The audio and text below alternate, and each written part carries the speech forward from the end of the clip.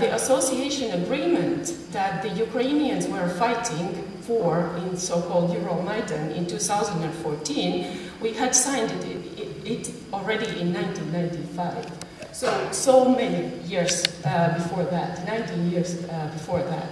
And this is a huge success of our societies looking back, because this was really a defining moment for us. And it was because Russia was still weak. We managed to do that. We worked hard. We were courageously moving forward. So these formats are extremely valuable for us. And just as you, Ambassador, mentioned, we are increasingly finding them more and more important to see in comparison between the vulnerabilities that Ukrainians and Georgians are facing and we are facing. And there I really agree to the analysis that I think that Putin probably, if he had an opportunity, he would probably use an opportunity towards the Baltic states, but in general, he probably has accepted that we are wrong. So these formats are very important for us, and I really agree to what Jana said about the comparison between NATO and the European Union. My feeling very much, and also from the rather optimistic note of the first panel, is that NATO has actually been able to prove successful and successfully responding. And this was mentioned in many speeches already. Both Gulf and Warsaw summits. NATO has even managed to enlarge, including Montenegro, which is a whole story on its own right. But the really fragile link is the European Union now. And I agree to the analysis that Russia is trying to do everything possible to show that the European is weak, that it has stopped believing in its own success, that countries are not benefiting from the membership, and so on and so forth. And we see this in the information space that is transmitted also to our population from over the border from Russia. And here I think this is a very important aspect that we have to remember, that the European project is indeed very fragile. We are still expecting the result of the French election, and it will be a defining election. Of course, the whole Brexit project and the fragilities have been mentioned there. One last thing that I would like to mention is about Russia, because indeed there has been a lot of analysis done on Russia. But what we have agreed in the Latvian parliament is that in our public speaking and in our thinking, we will very clearly differentiate between the official Russia and the official Putin's Russia and the Russian people and civil society. Because we see that Russia has these internal vulnerabilities, and the civil society of Russia, they really need the support. They need to know that we see them. And this is very important. And for this reason, in Latvian Parliament, we established a cooperation group of the Latvian members of Parliament with the opposition parties and civil society of Russia. And we try to engage in a permanent dialogue just to make sure that those people who oppose the Putin regime, and during the protests, recent protests in Russia, we saw that there are plenty of those, and actually many of the younger generation joined, that they hear that the support is there. So these are just a few remarks from my side. Thank you. Thank you very much. To the panelists, you are privileged in that sense that I give you a chance to comment, or if you have any additional thoughts or ideas to express, then you can do it now very shortly, before I open up the floor for questions. Just maybe one remark on NATO and Trump and the German fear, or maybe my fear. I'm not allowed to speak for my country officially, but maybe my fear as a German is not so much, I mean, you're right. I mean, there are brilliant people around Donald Trump, people who know Russia, who are transatlanticists forever. But what I'm questioning is just how much influence they really have when the president wakes up one moment and decides to do something differently. And that is something, I mean, it would be nice, and I hear that all the time, that the people around Donald Trump will guarantee that he does the right thing. And I hear all the time that if we would all spend 2%, then it would be just fine. But what I'm wondering is just, what if Donald Trump wakes up one morning and decides to change his policy on Syria, like he did? I mean, he did change his policy on Syria overnight, over a cake. And what if we will then reach a scenario like Iraq 2003, where half Europe is on one side and the other half is on the other side, and it comes exactly, the dividing line will be maybe between, like back then, old and new Europe, and maybe then in this region also, in this Baltic Sea region, also a very crucial divide. And this is just, my fear is not, I would really wish that all goes right and well, but it's just the unpredictability and the uncertainty I'm worried about, and I think that is already harming NATO a great deal. Some analysts said that Putin has lost the monopoly over unpredictability now. Thank you that you had a comment. My reaction, you know, when we hear these remarks, you know, about Trump, you know, is okay. Of course, he's very, you know, formally, if you look from outside, he's very unpredictable. But we should not concentrate on Trump. We should concentrate on ourselves. And this is what we want Germany to concentrate on. Germany. Thank you. We need to go to Washington together. Tillerson was part of the NATO ministerial meeting. So Trump will be part of the NATO summit in 2 weeks' time. So there will be a lot of opportunities to engage them. But we should do what we are about to do as a country. That's why when Lithuania decided to invest more than 2%, and actually now our political elite decided to even open possibilities that we might invest in the future 2.5. This is not theory, this might be in 2 years. We doing this not for the sake of Trump, to please Mr. Trump, but we thought this is good for Lithuania defense, because we are threatened. We are once again threatened, and this is our important. So that's why, you know, we can continue to discuss what this personality Trump is about, but more important to discuss what is our role to do for our country.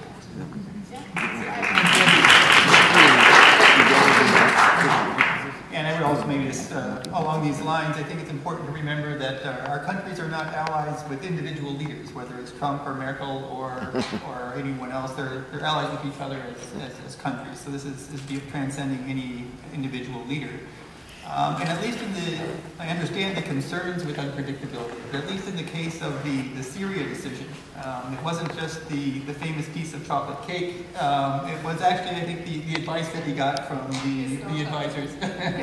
His daughter. No, I think it was also the military advice from his Secretary of Defense and the National Security advisors and others. And in many ways, I think it was a decision that was more in the maybe the tradition of mainstream American foreign policy than much of what people have been concerned about from President Trump.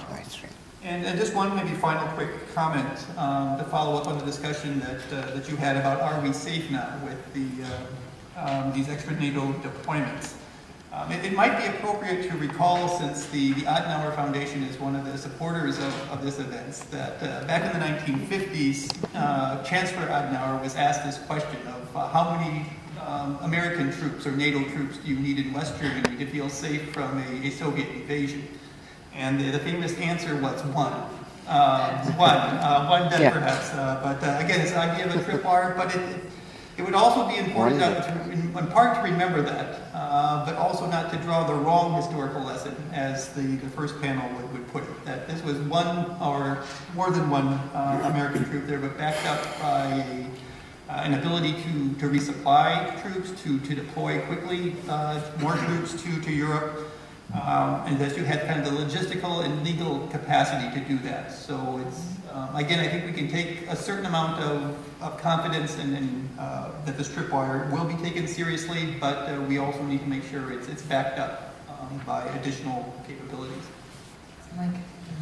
Right. Well, if we start with the historical stuff, or if you continue with the historical stuff, I would say actually that this current relationship and the fears of Trump and so on are very pale if you compare it with the real crisis that we have had only the last 40 years or so. We had the Vietnam War. I mean, that was a major thing in terms of transatlantic divisions. We had the Euro-missile crisis in the 80s, where, at least as it was seen from here, half of West Germany was marching on the streets every weekend for a number of years, demonstrating against the United States, against NATO, and against the entire idea of deterrence against the Soviet Union.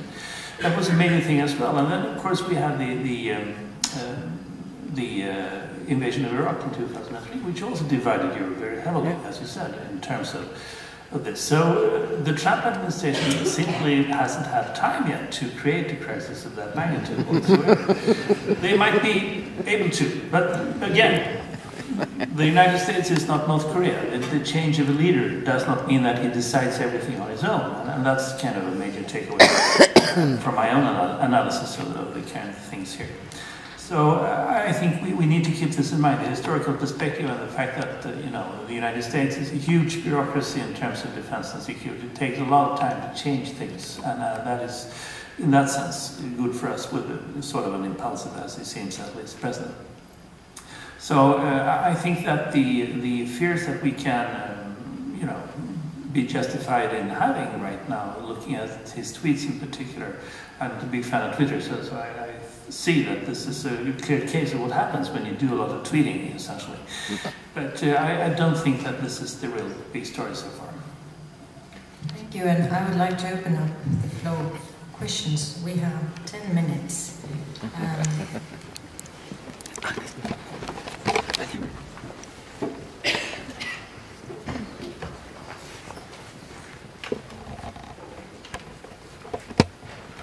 My name is Ditte Rietuma, and I'm both Latvian and Swedish. And I have a master's degree in economy, and I'm a scientist.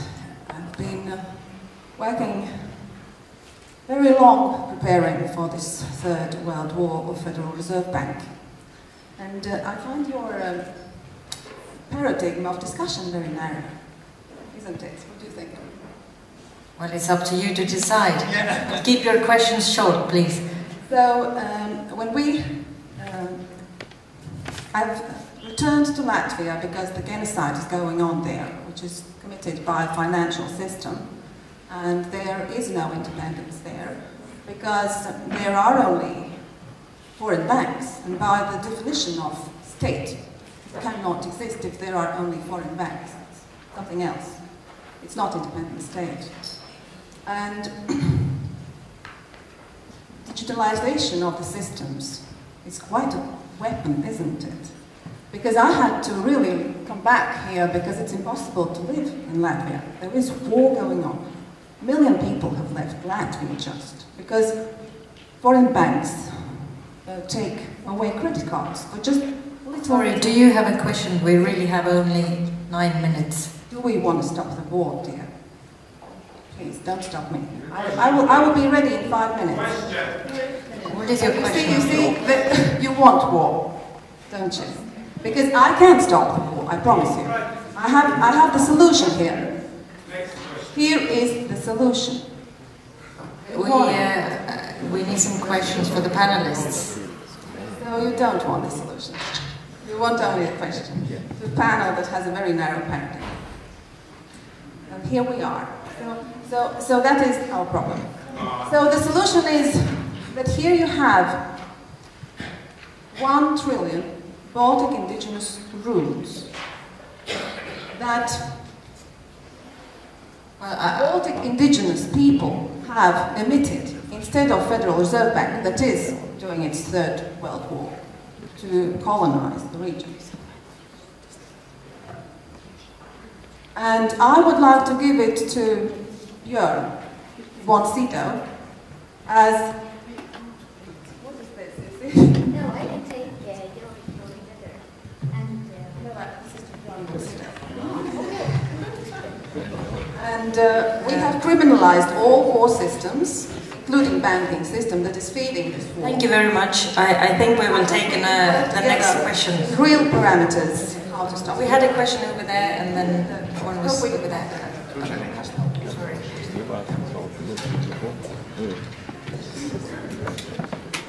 I will try to be very, very short. My name is Ditis Malvitis. I work for UN Refugee Agency, their regional office here, which covers 5 Nordic and 3 Baltic countries.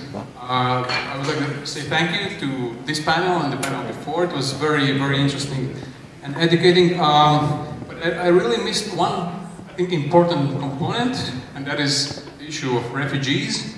And I'm not talking about refugee crisis in Europe, etc. I'm talking about all these scenarios that we are discussing here, which I think in many cases would include people becoming refugees, right?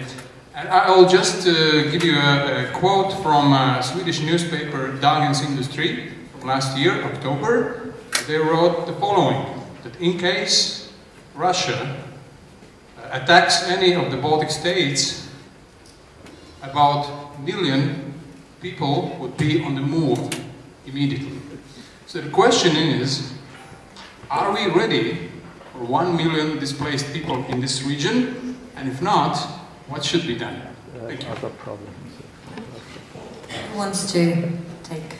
I didn't get the answer on the digital money, please. How can you get us digital money when electricity can go out blank and we will die just without water, without resources? Please We got your question, thank you. Indeed, this issue of the resilience in specific technical terms was part of the NATO decision in Warsaw. NATO in Warsaw last year agreed on 7 NATO baseline resilience requirements, which include the mass movement of population, dealing with communication lines, electricity. Why? Because NATO understood that even for the military operations, all the civilian assets becoming critical. Look to our countries, and here I would agree with a lady raising this issue. Our Sweden, Lithuania to less extent, but Sweden, many other countries, we have our money stored in digital form. There are, compared with the Cold War period when many communication lines were government owned, there was some probability that government might keep these lines open during the crisis. Now many in Lithuania, all mobile phone companies are Swedish or Danish. This is okay, but it means we as a government have less control as far as, again, resilience, their preparedness. So this also makes us more vulnerable, but also it pushes governments as far as the NATO resilience requirements to open the dialogue with the private companies, with foreign investors, because the world has changed, and we cannot now dream of coming back to the Cold War period where everything was controlled by the governments. So this openness which I was mentioning is becoming our weakest. But we should not panic. We should rather start to think how to respond to the new realities. And this is what I think this is the biggest challenges. But that's why it's important to continue cooperation between our countries. On the refugee issue, I mean, we're not, of course, prepared to take on any form of contingency of that scale. And the entire point of what we're trying to do right now is, of course, to avoid that situation through containment and deterrence. I mean, that's the entire basic point of the efforts of all governments in this field. And some ways are better than others, of course. I mean, joining NATO for Sweden and Finland, for example, would be a much better thing than what the governments currently are doing, but that will count in the long term anyway. One question. My name is Per Melinius, and as a Swedish citizen, I don't know what to do. Action or no action? When I listen to our government, they said, don't worry, we have a plan. In 10 years' time, we will have the defense. We have a Swedish expression called LoveOrder.INFO. My question is now, to get me and all the clever people who should be able to help with the defense, to help with the internet, to get involved, we must feel a threat. we must understand if there is a threat now. If we were told that Putin planned to borrow Gotland in September, and he will tell the people in Sweden that, don't worry, we don't interfere, we just need this for strategical reason. Then, when we feel a threat, then it's a completely different question. To get the right money, to get the right people. So my question is there a threat? Is it possible that he wants to borrow Gotland in September? The second question is, if there is a threat, what are you going to do to get us all involved, to defend us? Thank you. Carlos, do you want to take it? Okay, I'll try to answer it very simply. If there is a serious crisis or even a war in the Baltic Sea region, Putin most certainly would like to borrow Gotland. So that is a vital, let's call it a piece of territory in this part of the world. Then the second part of your question is a bit more complicated, but if I might describe the Swedish mentality at the moment, why are they not doing more? We should do a lot more at the moment, very much more. Just compare what other countries in our vicinity are doing, is that we intellectually have accepted that there is an increased tension in our region due to Russia's actions, but somehow we can't accept the thought that we might be attacked. So it's some kind of split thinking in Sweden, to my mind. Would you buy a complete base and put it in Gotland in a short time from US or from England or from France? Other countries, they can buy a base and borrow to have a quick defense. I doubt that anyone would like to allocate resources to Gotland, because it's so obviously a Swedish problem.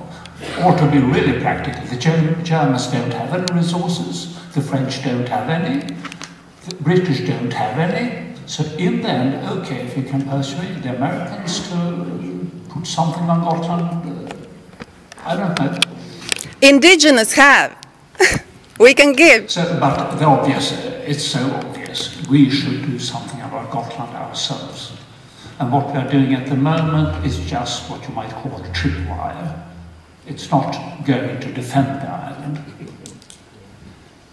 Thank you. I'm going to take one last question back there.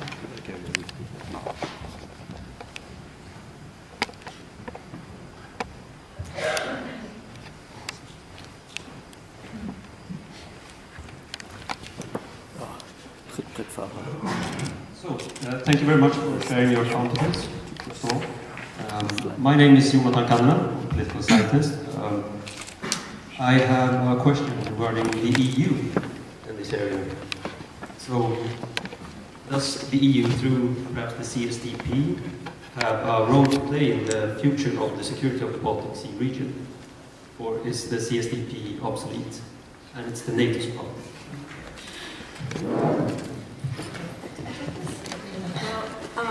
I think especially the German and the French, or the current French government, try to do everything to show that CSDP is not obsolete, and or if it was obsolete, like Donald Trump said now, it shouldn't be obsolete any longer. The problem I see with the CSDP in a European context is that every European member state understands something differently when it comes to CSDP. And every member state expects different things from an enhanced European defense activity. The French, for example, I think about more interventions in Africa. The Germans, I think about CSDP merely in institutions and as a political project, not so much thinking about concrete missions. Poland and the Baltic states actually, I think, would like to see also more not in opposition to NATO, but maybe something combined. But the thing is, where I see CSDP heading at the moment is more crisis management and civilian crisis management or military crisis management, but not territorial defense at the moment. So I see it more as a tool, for example, to do something in Africa or to do something in the Mediterranean where NATO cannot be active for whatever reasons, or where the EU should play a greater role. I don't see that debate on territorial defense very present in the EU at the moment.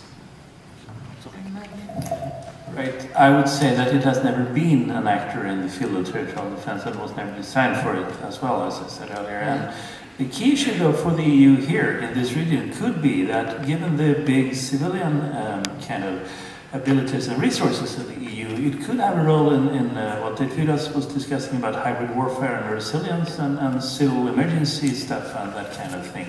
But that requires a nice, well thought through kind of division of labor between the EU and NATO, and that has been going on for a while, but is politically sensitive in some countries, France in particular, I would say. So we see the solution, but for political reasons it's very difficult to get through to a good kind of balance here. Indeed, very briefly, the Baltic and probably Polish red line is that in CSDP, EU cannot play the duplicate NATO. This is what cannot duplicate NATO. But what Mike was saying about this the EU contribution to all other possible scenarios, including hybrid, this is very relevant. This is where EU is have more bigger competence. Energy resilience or civilian unrest. So this is EU have more competence. NATO have more competence how to combat external wars. EU have more competence. So here I definitely see potential if Germany and France will go alongside this line, that our countries will support this. Yes, from our perspective also, CSDP definitely has some additional potential that still needs to be developed, but it should not definitely run counter to what NATO does. And ideas about, for instance, closer cooperation in the military procurement are very good ideas and definitely can be supported.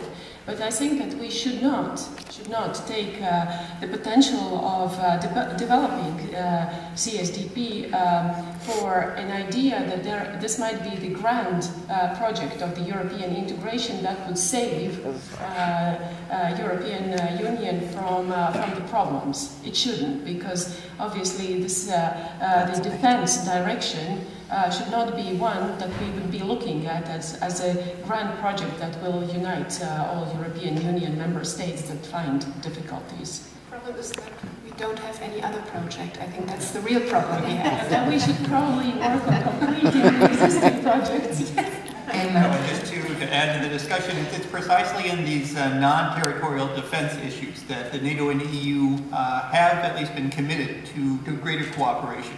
You may recall that one of the outcomes of the Warsaw NATO summit last summer was a special declaration on enhanced partnership between NATO and the EU institutionally, and things like resilience, things like organized crime, things potentially even like terrorism are areas where there may be more space for growth. So thank you all. I really want to thank the panelists. One of them has to leave right away, and please give them a great applause.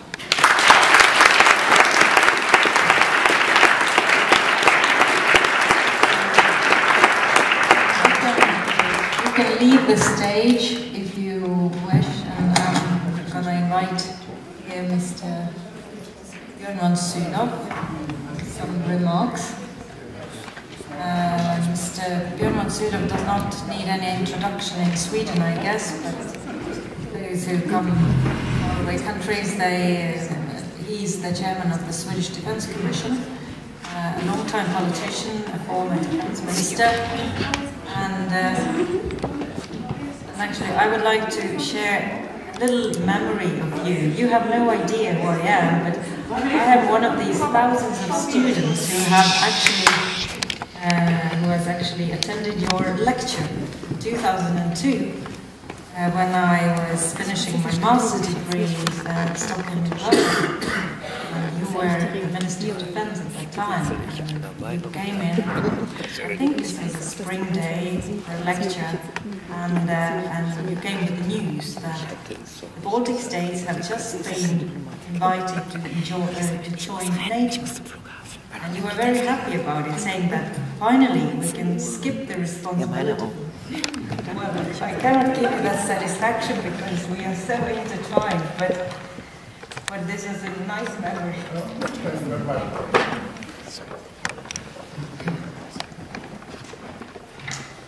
Ladies and gentlemen, I'm very happy that I have been invited to this conference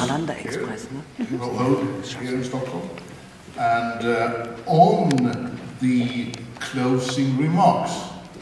I have been thinking about what would be a kind of closing remarks. Listen to the discussion, of course, and I think, and I decided upon sitting here with you, that I shall take use of the opportunity to bring up about the sometimes formulated, sometimes not formulated question. What does Sweden do on all these challenges? And some of the panelists have given their answers, and I will contribute with mine. And as you referred to, for us, the freedom of Baltic countries and Poland and the integration by DDR into the Bundesrepublik, they have been an enormous enhancements of the security of Sweden. We must remember that the border between East and West was western to the Skåneland.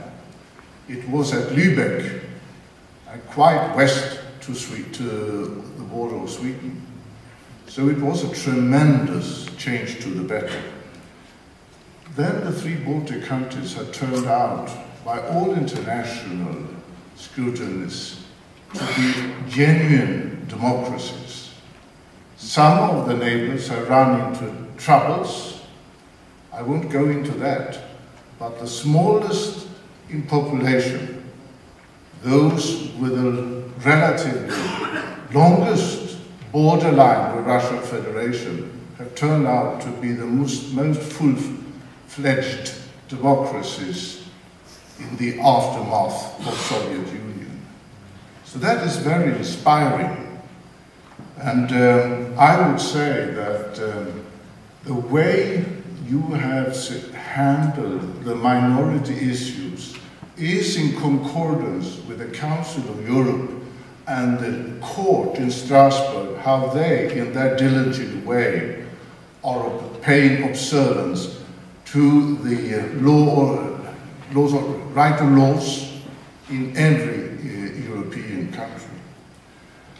I will now turn to what is my view on the situation. It has, of course, been challenged by Russian Federation. And my own view is that what's now going on under the auspices and performance of NATO has definitely improved the situation for the three countries.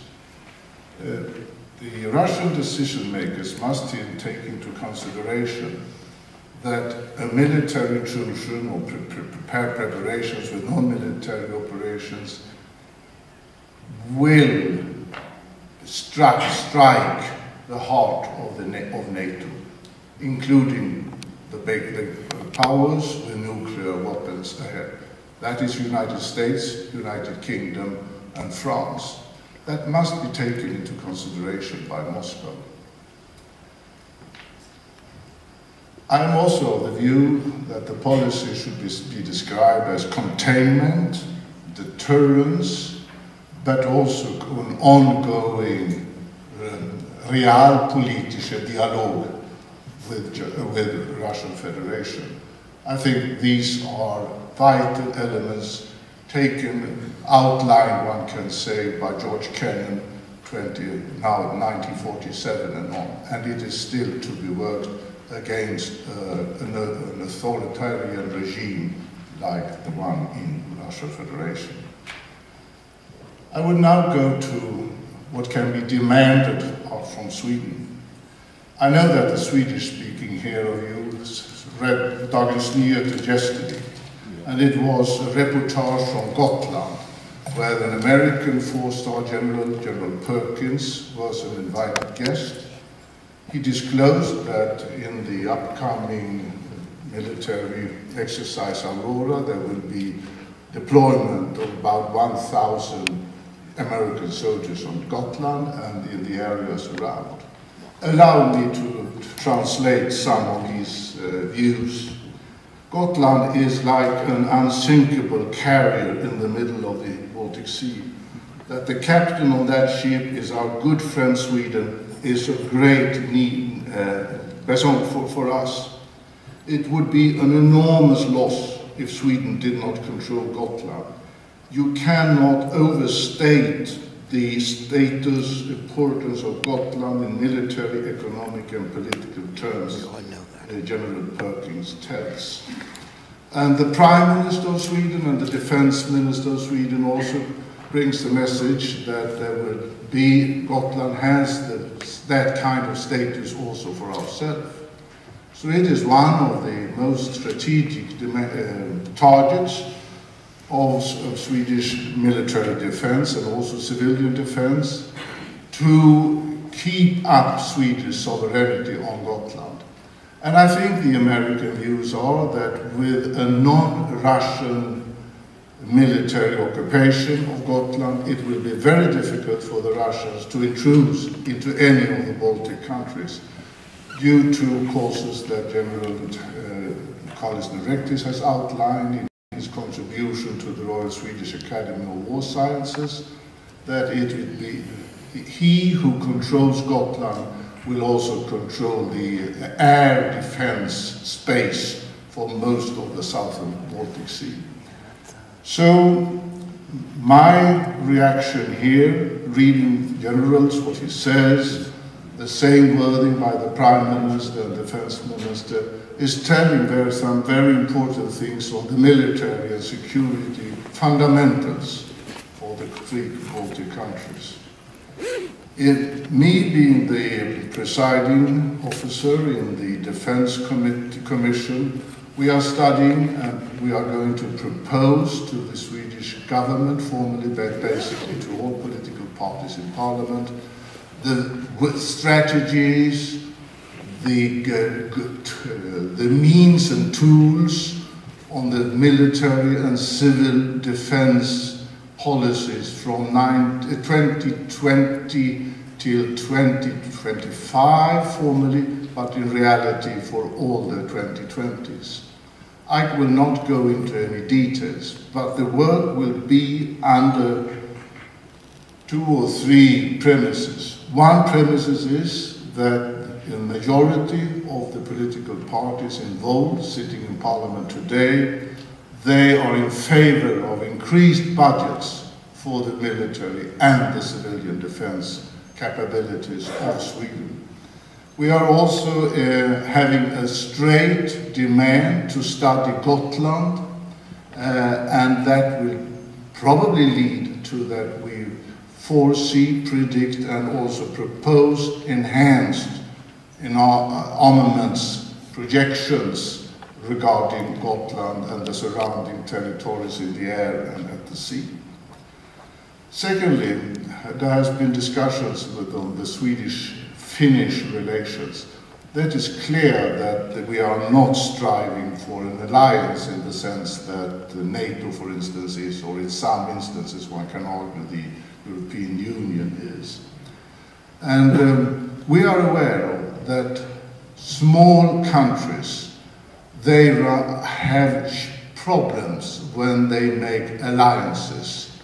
You need a way of securing a kind of a backdoor support by one great power in the vicinity. We are perfectly aware of that.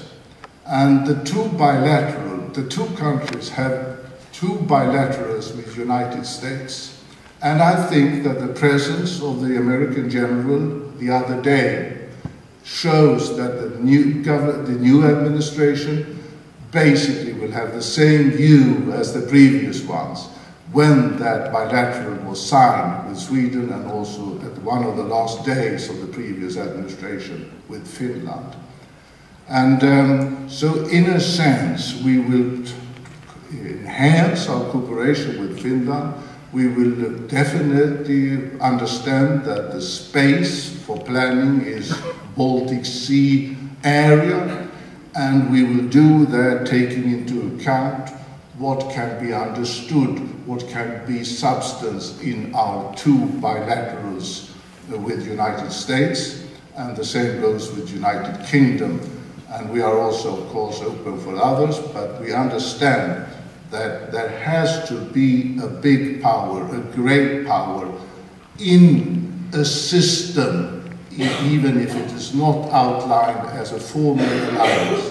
In our times, and also for previous times, you cannot believe that small or even medium-sized countries can stand without, or in sometimes even against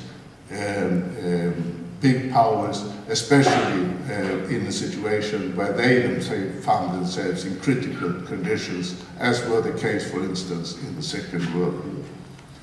Ladies and gentlemen, I think there are very many positive things to be viewed in a day like this, and one can perhaps discuss even in more positive terms what has really been achieved. I will not use my time for that, but I must tell you that I am of the view that what has occurred in Estonia, Latvia and Lithuania are outstanding as transmissions from communist economic system, from communist authoritarian dictatorial system, from systems without rule of law, without real participation and without individual rights.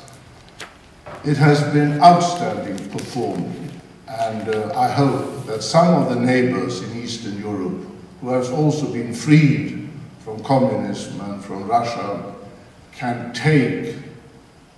look for the good examples of how these three countries have evolved with their populations, and even so they have accepted that in legal ways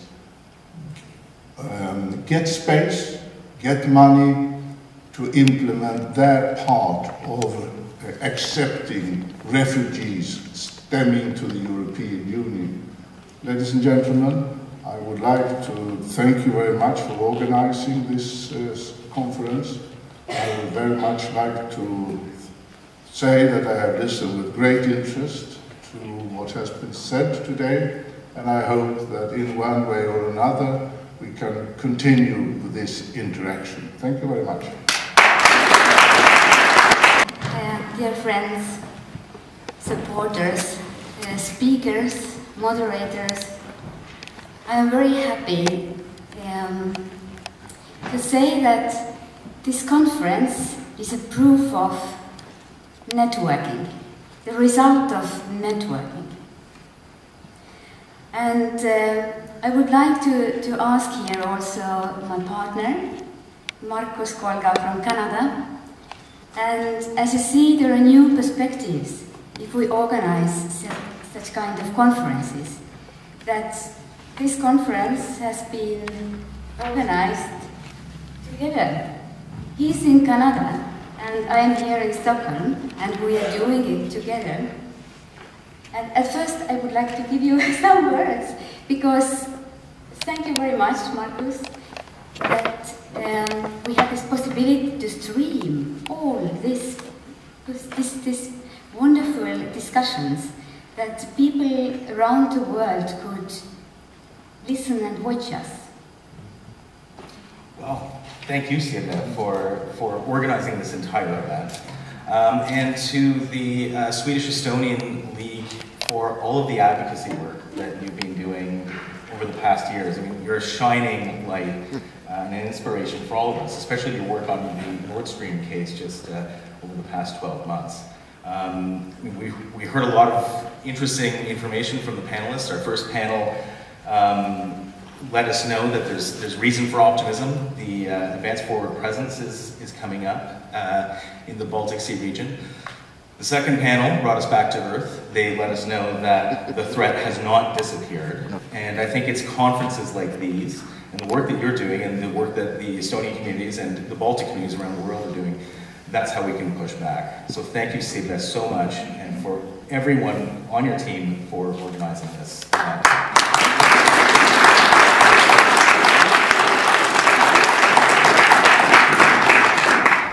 I just want to say at the end that as Ambassador Elfidas Bajarounas mentioned, that we have a role how this ethnical minority organizations in other countries, we are like a sensors, that if we feel that something is going wrong, then we have to have the courage to contact politicians, media, think tanks, and to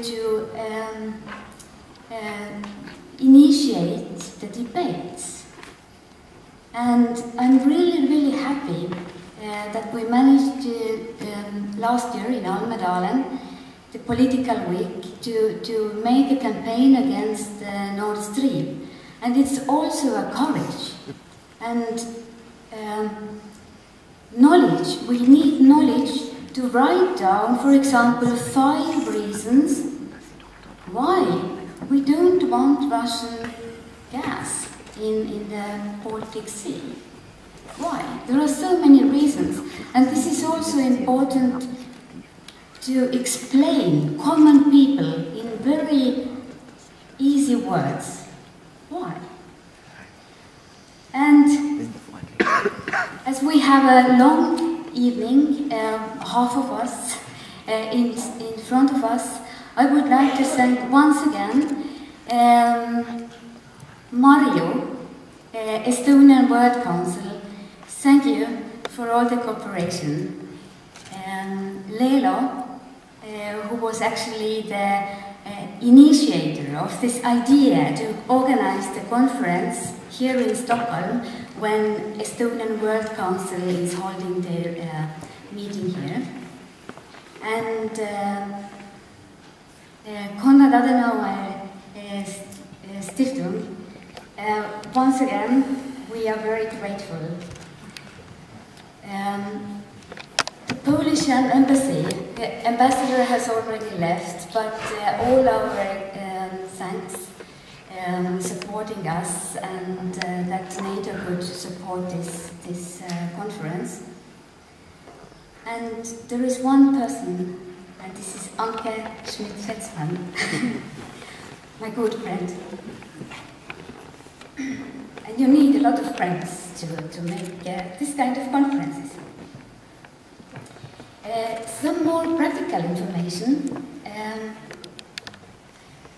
When we are now finishing here, there will be time for questions if some speakers and moderators, it's only Rina is here, to ask some questions.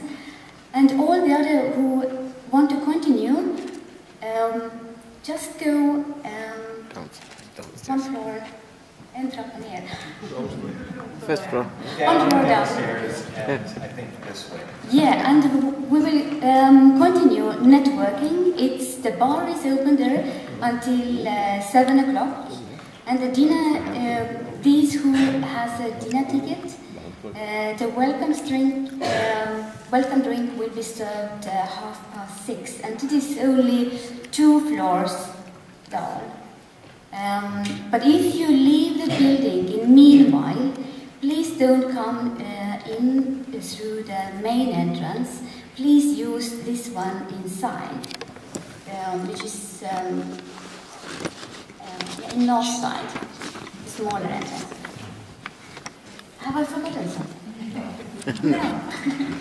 So, thank you very much that you could come here on Saturday, and let's keep contact. Thank you.